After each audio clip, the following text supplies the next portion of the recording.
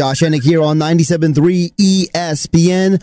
On the phone right now is Derek Brunson, and he's fighting tonight at UFC 208, and he's facing a very well-known name, Anderson Silva, considered the greatest of all time in MMA history. Derek, how you doing? I'm doing good. You know, Anderson Silva, that's a name that comes with a lot of pedigree. That's a guy who he has fought for so long. So many people know him. What was your reaction when that fight was first offered to you? Yeah, the guy has a lot of name value, and it's a fight that will definitely take my brand and my name to the next level. So we're definitely excited about that. You have a wrestling background. We know that Anderson Silva has had trouble with guys with wrestling backgrounds. Do you think that is a major advantage for you in this fight? Oh, yeah, for sure. Yeah, definitely I have a good wrestling background, and, he's very aware of that. So, I'm sure he's been really, focusing on that a lot. But, yeah, that's definitely one of my advantages in the fight, the wrestling that I possess. Another thing that Anderson usually has in fights is his reach advantage, but your reach advantage is pretty good, too. You got a 77-inch reach. To talk about, do you feel like your reach is going to help you, whereas that has been a detriment for other guys facing Anderson?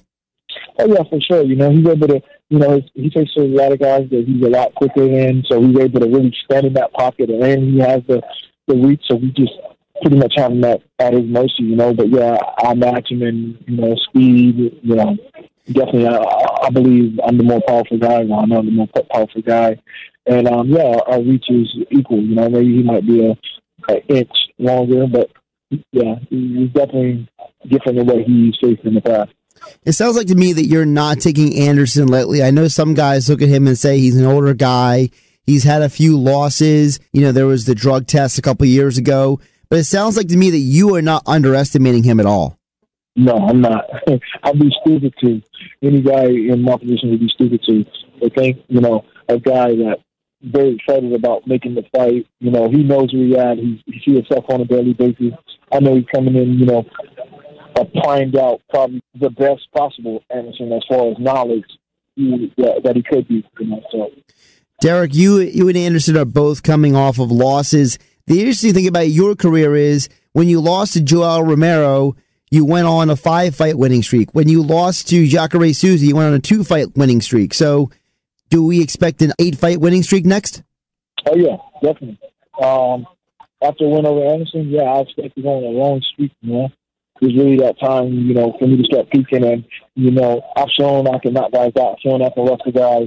I went on a long streak of just knocking guys out. And I got a little greedy with that and just kept trying to, just force it instead of letting it come. So I know I have to knock out power. I just have to set it up more and be a part of the process. You're coming in a record with 16-4. Talk about the evolution of your game. You were a collegiate wrestler, an All-American at Division II, and you've kind of redeveloped your game. It seems like every fight you're adding something new to it. So talk about your evolution. Yeah, I just work everything on a daily basis. I set a schedule for the week, and I stick to all my training sessions. I make sure that I, get everything, whether it's, boxing, kickboxing, jiu-jitsu, wrestling, cardio. I'm doing every single thing, and I'm not missing training. So I'm up in all of my martial arts, and, it's set to show. Talk about the value of wrestling as a background for MMA. I know a lot of guys, they transition a lot of times from wrestling to MMA. It's a pretty seamless transition for a lot of guys. But talk about the value of what you feel having a wrestling background does for guys. Oh, yeah. The wrestling is always good to have, So, the fight starts on his feet. The guys get the better of your feet, and you start to, try to set it up and get quick down and look for some work on the ground. Let's give the fans a little opportunity to get to know you a little bit better, Derek. First of all, let's talk about what is your go-to food during training camp? My go-to food during training camp, I like a lot of broccoli, chicken breast, salad, get a good zesty Italian dressing. So that's pretty much what's routine for me to get the weight to come down, and a lot of lean foods and a lot of cashews and, stuff like that. Just kind of like healthy, lean snacks. What is the one thing that you would be doing if you were not an MMA fighter? If I want an MMA fighter, I'll be working as what I was doing before when I was an in-home therapist, before I fully switched my job over and I was working with kids and families. So it's kind of my thing. Kind of one of the things I enjoy doing and one of my passions as far as work. Is that something you're going to want to do when you're done with MMA? Yeah, maybe. Yeah, definitely in some capacity. If it's not, open a gym, is definitely that same aspect. You're pretty much mentoring like young guys, so that might fit in also. So it's kind of what I was doing before. What's so great about North Carolina? It's home to me. I live in Wilmington, North Carolina, and it has all the nice beaches. Just a nice place to live. It's not too much of anything. It's like a little bit of everything. It's not too busy. It's not too slow. It's not too hot, not too cold. So just a good mix. Talk about your opinion about the future of MMA, how the sport has developed. 15 years ago, 16 years ago, the sport seemed to be a totally niche sport, and then today it seems like it's finally getting mainstream traction. What do you think is the thing or the person that should deserve the most credit for that?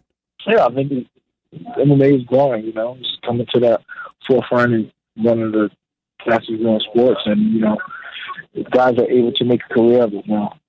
What is the one thing that you're most proud of thus far in your career?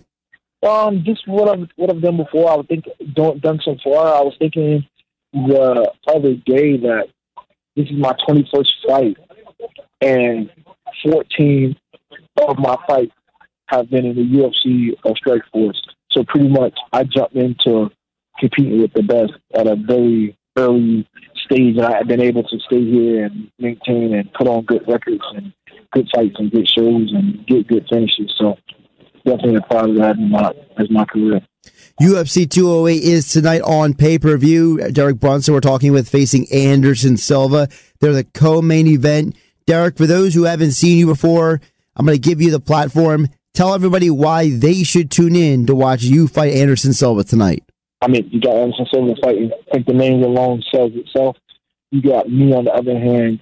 In my past 7 fights, I got 4 first-round knockouts. So I'm a guy that goes out here and bring it, and these fights has fireworks written all over. UFC 208 tonight, the co-main event, Derek Brunson versus Anderson Silva. Derek, appreciate you a few minutes of your time today. Thank you.